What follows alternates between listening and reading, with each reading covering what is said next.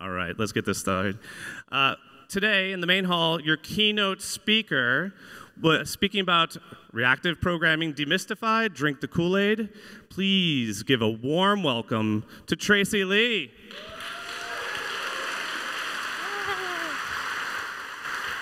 Hi, everyone. How's it going? So, you forgot to tell everybody that I beat Ken Wheeler at wrestling, and I body slammed him yesterday. True or false? I'm not really sure. But what is true is that Ken Wheeler was licking Gant's head last night. Probably like about 3 licks, right? So later on, you guys can goad Ken into doing that. Or Kent, no. But anyway, so welcome. Thank you so much for all being here. I'm so excited today. And you guys might be thinking like, why is there a reactive programming talk at a React conference? It kind of makes sense. So hopefully this helps you guys. Hopefully you guys will enjoy this talk. So how many of y'all suffer from JavaScript fatigue? Raise of hands. Anybody feel exhausted? Actually, not that many of you. You guys all love learning all the new technologies. Well, I feel like Twitter is very much this whole place where it's like, okay, replacing Redux with the new React Context API. Gotta learn that now. Introducing Urkel. Gotta learn that now. Bazel, the new Webpack. Oh my God. Native script in Vue, the new way to write your native applications with Vue. So I feel like this every single day, and quite honestly, it's a little bit exhausting. I think technology is hard, right? I mean, you start off, and one day it's flirting with you on Twitter, and you're thinking, yeah, this is going to be so awesome, so great, and then the next day, it's turned around and it's left you for somebody else, or you've left it for some other new technology. So I like to sort of, I have to have this mantra in my own mind, saying, okay, stay positive. Be happy. That's the most important thing when it comes to technology. Work hard. Don't give up. There's always light at the end of the tunnel. Be open to criticism and keep learning, because if you feel like you're the best at anything, then you're going to stop learning, right? And probably the most important for me is surrounding yourself with people that are genuine, happy, and warm. And I think that is one of the most critical things, at least for keeping me interested in technology, right? The people around me, which is why I love the JavaScript community in general. So my name's Tracy. You can follow me on Twitter at LadyLeet. I do quite a few things around the internet. So I'm a co-founder of a company called This.media and This.labs. On the media side, we do a lot of stuff related to just general JavaScript, trying to bring all the different frameworks and libraries together. Also, This.labs, we do things like pairing as a service, open source, support contracts, different things like that. Work with a lot of amazing core contributors of different frameworks and libraries. I'm also a Google developer expert for the web and Angular, RxJS core team, and I lead the RxJS learning team. And I love JavaScript, so if it's JavaScript, I've probably wanted to or want to play around with it. This is where my JavaScript fatigue, I think, comes in. Sometimes I'll have like 5 different applications in 5 different languages running on my computer at the same time. I also do a lot of stuff for the community, so whether it's being a Google Women Tech Makers lead or doing a lot of events that, again, bring the JavaScript community together. So my idea of Kool-Aid, and the Kool-Aid I decided to drink when I first started development, was reactive programming. So how many of y'all have heard of this buzzword before? Raise of hands. I'm sure a lot of you guys are like, oh yeah, my coworker is doing reactive programming. This is great. I need to know how to do reactive programming, right? How many of y'all actually practice reactive programming? Any of you guys? Yeah, like if you're using MobX, probably. So a few of you all, and this is kind of why, I have this talk, because I want to show you guys what reactive programming actually is. But, even in learning reactive programming or any abstractions or the paradigms around it, right? It can get a little bit exhausting, right? And this is this whole idea of, I like to emphasize again, surround yourself with people who are happy and excited and passionate about what you're doing, right? And I'm very, very lucky to do this, because when I first started JavaScript, I started hanging out with Ben Lesh and Jay Phelps, who are co-authors of Redux Observable. How many of you all use Redux Observable? Anybody? Okay, like not that many hands. More people should do that. We would actually spend, like my weekends basically looked like this. Like, yeah, let's play, guys. Let's hang out and talk about RxJS. It's going to be so great. And thankfully, they get really excited about those things too. So let's talk about just what reactive programming is, actually, right? Again, when I first started, I thought like, oh, all these guys are doing reactive programming, RxJS, this is so cool, this is so great, I must learn this thing. And then when I really started getting into it, I was like, oh, that's not a big deal, that's actually really easy, that's awesome. So let's go ahead and demystify it a little and start with a few ideas. So I wanted to say, like, one thing is, the ideas around reactive programming are actually very subjective, right? So this talk is really meant to get a few light bulbs going off in your head, really, and then you guys can, hopefully it just encourages you guys to think reactively when you're actually coding. So the Wikipedia definition, it's a little bit long, I'll go through it. Reactive programming is a programming paradigm concerned with data streams and the propagation of change. This means that it becomes possible to express static or dynamic data streams with ease via the employed programming language, and that an inferred dependency within the associated execution model exists, which facilitates the automatic propagation of the change involved with the data flow. So that was really long, obviously, but in layman's terms, what it is reactive programming is just dealing with sets of events over a period of time by the automatic propagation of change. So what you're doing is you're implicitly, not explicitly, propagating the data. And each step within your application doesn't actually know or care about what the previous step is, right? It just wants to perform an action on the inputs that are actually coming in. So if you look at Excel, for example, this is actually probably my favorite example. So if you see A, B, and C, right, D is actually going to concatenate A, B, and C. So it doesn't actually care what B maybe necessarily is. You can change this to reactive, for example, and D will just implicitly know that, like, okay, it's going to output I love reactive programming. So it's like the very basic fundamental idea of what reactive programming is. One of the reasons why y'all should care is because what we've continued to see in the past few years is reactive programming paradigms sort of being adopted and considered in different things, like whether it's TC39 with promises or observable, whether it's WhatWig with the new event target observable proposal, or whether it's different frameworks and libraries, and whether intentional or not, you see things in Vue, D3, React, and Angular. So let's first go off with promises. So promises were introduced about 2014 to browsers, included in the ES 2015 spec. And the reason why it's considered reactive is because it allows you to process a value asynchronously and in steps through then blocks, right? So if you look at the fetch API, for example, you can use this to fetch a JSON file. I'm chaining it together, a few promises to parse a JSON file into a JavaScript object, and then console logging to signal that I've completed the parsing and I have fruit snacks. So a lot of people, when they think about promises, don't actually think, hey, this is reactive, because the code you typically write to interact with this isn't necessarily reactive, right? But it doesn't mean that promises in itself are not.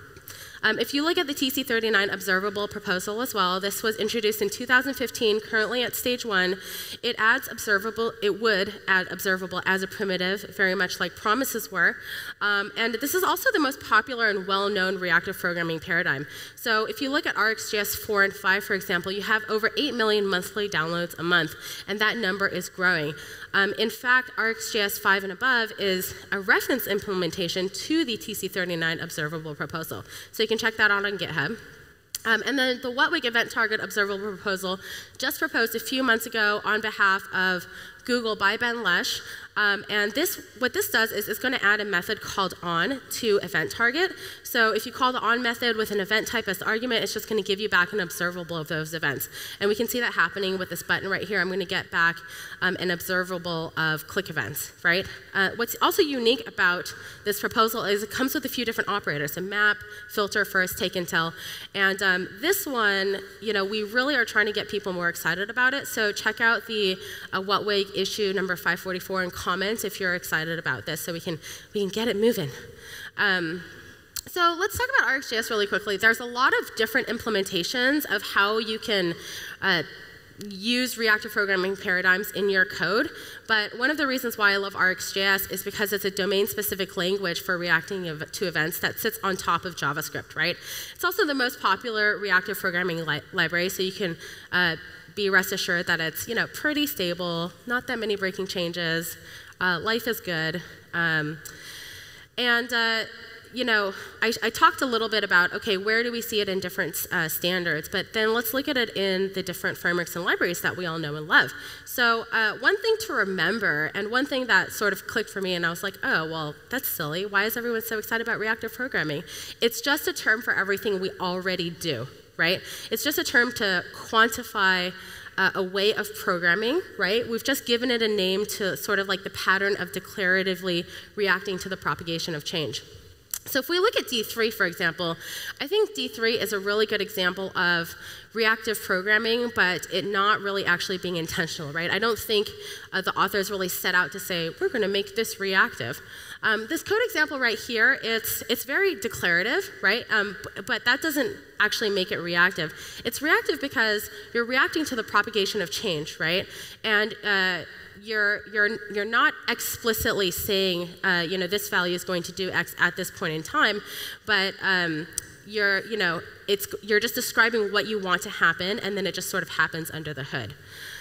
React as well, so let's look at React, of course, since we're at React Amsterdam. So calling setState in React, what it does is it triggers a re-render of that component and potentially its children. So this might be a little bit of a stretch, and a lot of people say, no, this is completely untrue because it's pull-based, and that's the reason that they give. But this is actually false. So reactive programming does not need to be push-based. It can be pull-based. And so again, if you look at setState, how setState propagates change itself, the idea of it in itself is technically reactive. Redux observable as well, that I love is this uses RxJS so that you can declaratively handle your business logic and side effects when you're using Redux. And then MobX, I'm really looking forward to Michelle's talk today. But this is also a great example of something being pull-based, but also reactive. And MobX is probably the most reactive example in here in the React ecosystem, because with MobX, your state basically becomes one giant reactive model.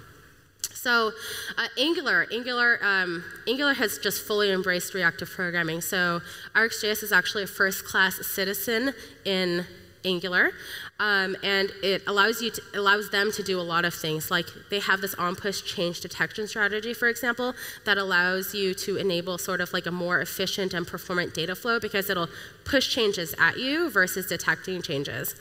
They also created NGRX, which is just the Redux pattern re-implemented in RxJS. And there's a lot of other really cool things in the Angular ecosystem that maximize on this idea of reactive programming. Vue.js as well. So if you look at the Vue.js watchers, how the Vue.js watchers let you transition state. This is Sarah Drasner's awesome example. Everything she does is always so beautiful. So I always love her examples.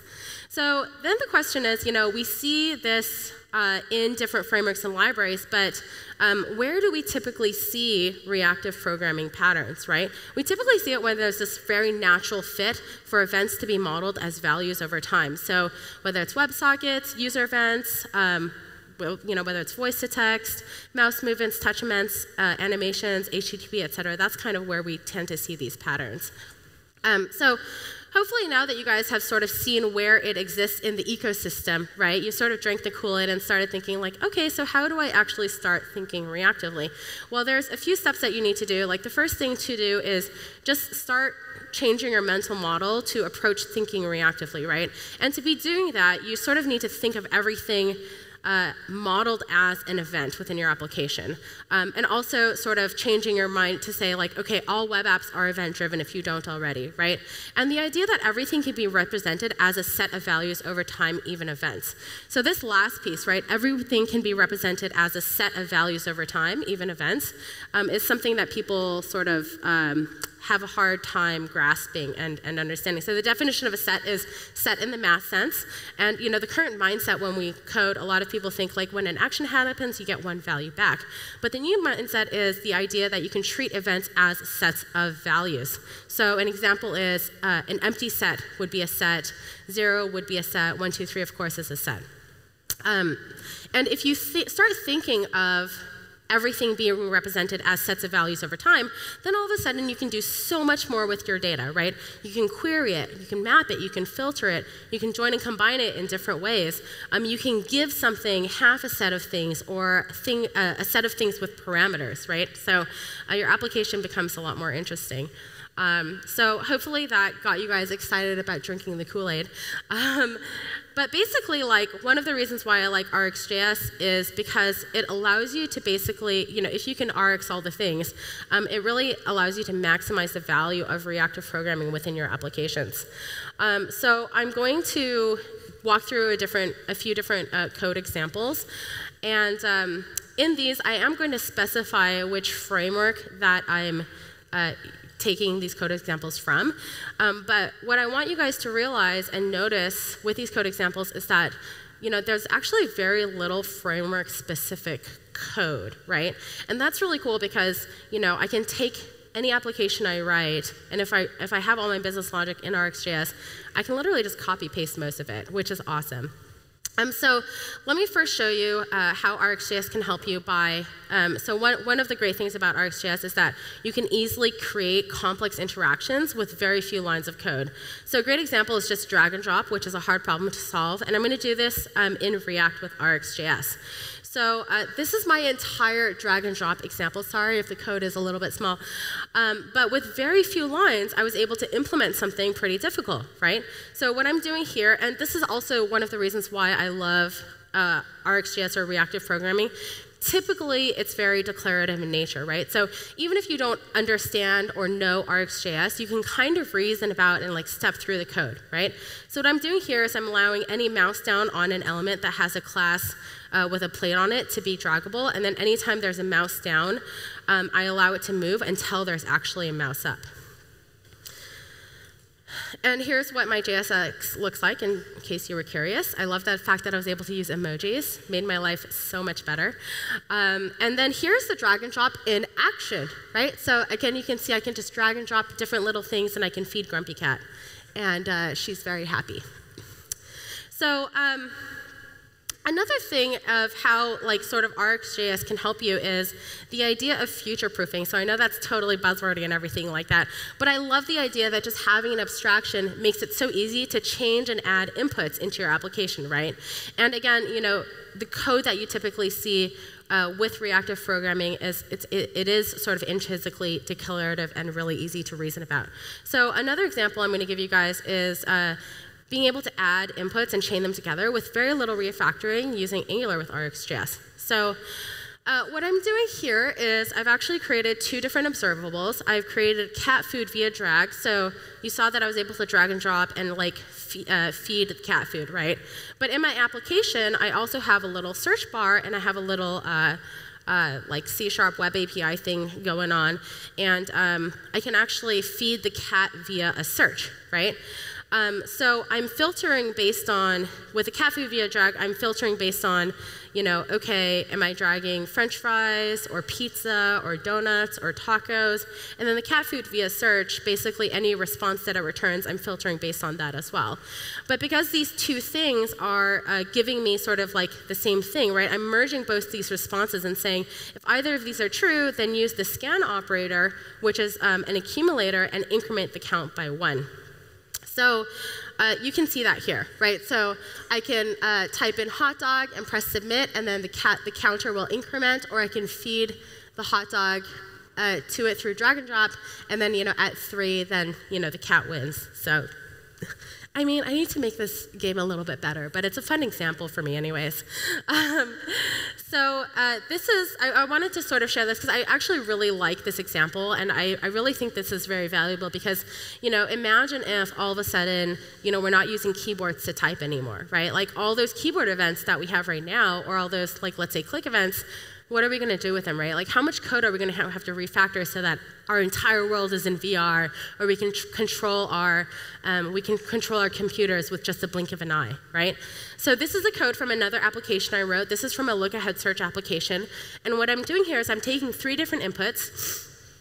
So one input is using the Google Vision API, which is the Google Vision observable right there. And then one is using the Web Speech API, which is the spoken keyword, so I can talk to my application and say, okay, banana or something like that. Or I can take a picture of a banana and it'll give me the same, or I can type, for example, banana, and it'll be the same thing.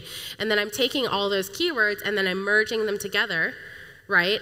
And then based on puns found, so based on whether I'm typing banana, I'm taking a picture of a banana, whether I'm saying banana, it's going to go to my server and like look up different puns matching banana, like banana puns. But you know, with this, I can very easily add another input, right? Imagine if I just wanted to create a little VR thing, I could just add that little input right there, add it to keywords, merge them all together, and then boom, done, right? Like very little amount of refactor to add pretty difficult functionality to your code. I've been talking about creating observables a lot, so taking a step back, creating observables is actually really easy. This is actually the most basic way to do it. So you just, you know, in the beginning I was like, oh, I want to create observables. Like, how do you do that? It sounds so amazing. But the most basic way to do it is just use an observable constructor. You see that here. And what we're doing here is we're just creating a new observable, giving it a function that gives us an observer back when we subscribe to that observable. And observers just have the methods next, errand, complete on them that allow you to emit values from your observable. So this is actually a really good example. So this is the web speech API that I was showing in the last little bits of code. And what I'm doing here is I'm wrapping the web speech API in the observable constructor. With this particular API, which you can see with JavaScript, it's just returning an observable of arrays of strings to me. And in the code, I highlighted it in red here, so you can see that like wrap the web speech API, like create a little observable here, and then just merge it together, and then boom, all of a sudden you have another input within your application. I did the same thing in React, and like that's actually the next thing I want to talk about. So with RxJS, and if you are using something like RxJS, the reason why I think it's so important to learn is because you're no longer dependent on framework-specific code, right, for your application. And you know, probably about 95% of your code can actually be shared across the different frameworks and libraries. So now, remember I told you guys to like pay attention to the code and see if you could see any Angular or React specific pieces, probably more what you're seeing as, you know, JavaScript and TypeScript, right? But I want to emphasize again, like this is why I'm so excited about this, right? Because again, if you just move all your business logic to RxJS, that means that your framework or library of choice just becomes your view layer. And maybe that's a little bit more familiar to us in React, but in other frameworks and libraries, it's so powerful. So in fact, the Grumpy Cat app I wrote, I'm able to basically take that and, you know, in less than 30 minutes, just sort of like copy paste 95% of the code and just dump it over into another framework or library, and then it just works. So I think that's really powerful and awesome. There's also other dialects. So if you are working with different backend developers, RxJava, RxPHP, Rx.net, RxRuby, the list goes on and on and on and on. But I think it's really cool to be able to have sort of similar terminology or language around across different frameworks and different libraries and different languages. So hopefully that helps you guys interact with teams a little bit better. So a few of the different takeaways. So the whole idea, right? So reactive programming, again, very, very buzzwordy term, but what we've seen is we've seen reactive programming paradigms over the past few years being adopted in frameworks and like libraries and different standards in JavaScript. And the whole idea that no one actually invented reactive programming, right? It's something you have to learn, but it's actually just a paradigm. And we've just given it a name for the pattern of declaratively reacting to the propagation of change. And so to think reactively, right, one of the first things you need to do is really start modeling everything as a set of values over time, even events within your application. And the idea that with an abstraction like RxJS, you can actually do a lot of things in your code with less code and very little refactoring over time. So another thing, so I think when people learn RxJS, Ben and I do Rx Workshop, which is online and in person. But you know, when people finally get like the hang of RxJS, they want to Rx all the things. Most people, once they get it, they're like, what am I not RxJSing? Like, what can I do more in my application? But you don't actually need to RxJS all the things, right? Like, you can start very easily by maybe, you know, using it for a click handler, or maybe using it for AJAX requests, because RxJS allows really easy cancellation, anything async if you like, or you can just call subscribe and sort of do your normal imperative code as well. So I love this quote from Benjamin Franklin: tell me and I forget. I always forget. Teach me and I remember. right?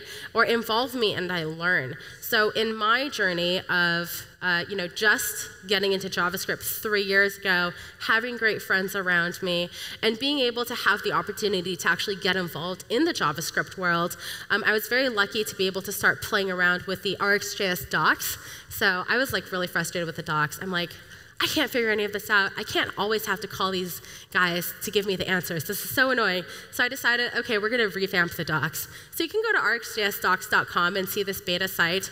And I think that this idea of just getting involved in the community really allowed me to retain and keep excited about a technology, right? But you guys can all do that as well. So if you're interested in getting more involved, this is actually a super simple application, and the issues are really easy, but documenting operators and things like that is probably a really easy way to learn something like RxJS. Also, you get help from the community, right? Like if you're contributing back, people are going to contribute to you as well. So you can check out the issues. This is where the repo is. There's also a Slack channel, so you can email me for an invite. This is also, the Slack channel is Reactive X, so if you need help with Redux Observable as well, you can always join that Slack channel and just email me an invite. Also, the importance of mentors. So I wouldn't be able to do all the things that I love to do or be enabled by that without the amazing mentors I have in my life, which is why I love this.labs, because we have this sort of mentoring as a service type thing. And special thanks to my talk mentors. So Jay, Ben, Elle, Ashwin, and Dimitri really helped walk through this talk with me and think about all right, what are the exciting things that people will get excited about? I think sometimes when you're really close to technology, you forget that not everybody knows the things that you know, right? So sometimes, a lot of these things that I take for granted, and I think that's with everybody, you forget that people don't know because they're not working in it every day, let's say. So stay in touch. Feel free to find me at Lady Elite. Come say hi, and thanks so much for listening.